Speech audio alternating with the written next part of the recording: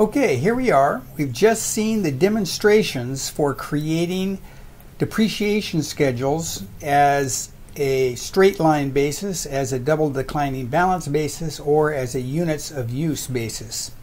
So now the accountant is going, or the management is going to pick one of these methods of depreciation, and there will only be one depreciation schedule set up for each asset in the company. And so we're looking at setting up the truck that Joe's delivery purchased for $40,000. So now, in this exercise here, we are going to continue, and we're selecting the double declining balance method here as the choice for depreciating this asset.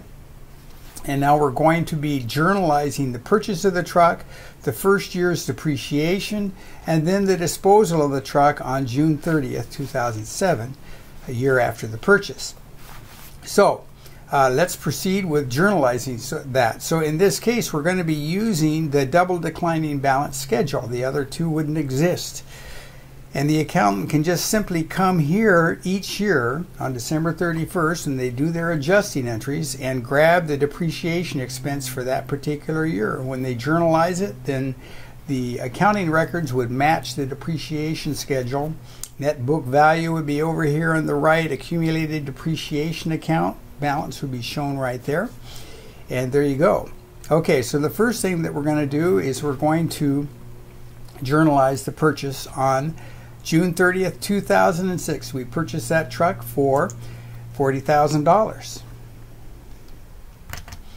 So there's our journal entry for the purchase of the truck. Debit to the truck, $40,000. Credit to cash. There's our notes on that. So now we're going to record at the end of the year our first depreciation entry. We're adjusting entry on December 31st. We come down to the depreciation table and grab that $10,000, and that's going to go right there. So then we complete the journal entry with a credit to accumulated depreciation truck, $10,000. And then a comment here, see truck depreciation schedule. Now the next step here is we disposed of this truck. We sold it for $25,000 on June 30th of 2007, a year after we purchased it. So now let's do the accounting required for that. And remember, the first thing we do on the disposal of an asset is we have to journalize the depreciation up to the point of the sale. So we sold it on June 30th of 2007. We have to calculate depreciation up to the point of the sale. So here we go. So the depreciation expense through June 30th, 2007 was half of the second year's depreciation. This is double declining balance. Over here on our depreciation schedule, you can see a full year is $15,000, so it's going to be half of that, or $7,500. We have a debit to depreciation expense of $7,500 and a credit to accumulated depreciation truck, $7,500. And there's your note explaining the calculation. Now let's go ahead and post all of these transactions to their T accounts to help us do the final closing entry for the disposal of this asset. We come down here. We had that first transaction, which was a debit to the truck of $40,000 and a credit to cash of $40,000. Okay, that takes care of this first one here. Then we have a debit to depreciation expense. Okay, and this is year one of $10,000 and a credit to accumulated depreciation expense of $10,000. So there we've posted our year one transactions. Okay, now we're going to come down and journalize the posting of depreciation expense up through the sale of the asset on June 30th of year two. So that's going to be $7,500 to depreciation expense, $7,500 to accumulated depreciation.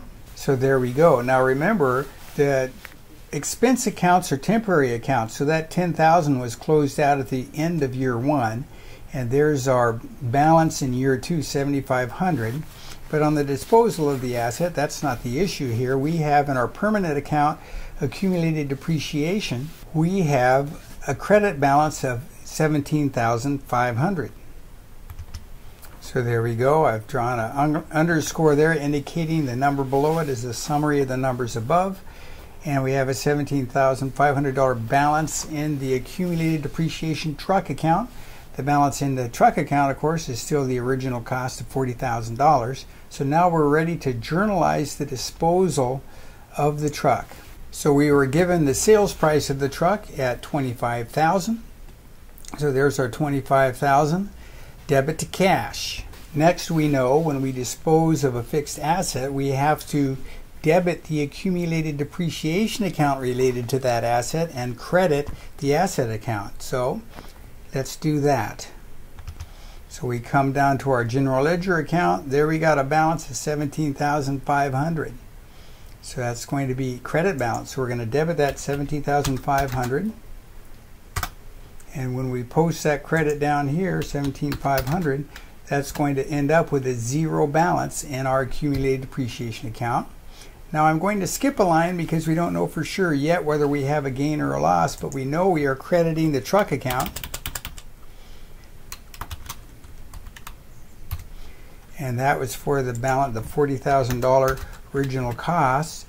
So now we can add that up. We've got $42,500 in total debits and only $40,000 in credits. So we need a $2,500 credit to get our journal entry to balance, and a credit on a is going to be a gain on the sale of the truck. There you go, gain on disposal of truck. So there we go. When we posted all of these things, come down here, we got a $2,500 gain on disposal, and there we go. We've got a zero balance in our trucking account, a zero balance in our accumulated depreciation account for that truck, and there we go. We have completed, except for our explanation, journal entry for disposing this truck. So there you go. You've gone the full cycle on this particular fixed asset, the truck. We've purchased it. We've depreciated it its first year. We depreciated it a portion of its second year, and then we disposed of it. We created the depreciation schedule for it that we use for doing our journal entries related to depreciation expense and accumulated depreciation, and then we journalized the disposal of the asset. So there's the full cycle on fixed asset depreciation.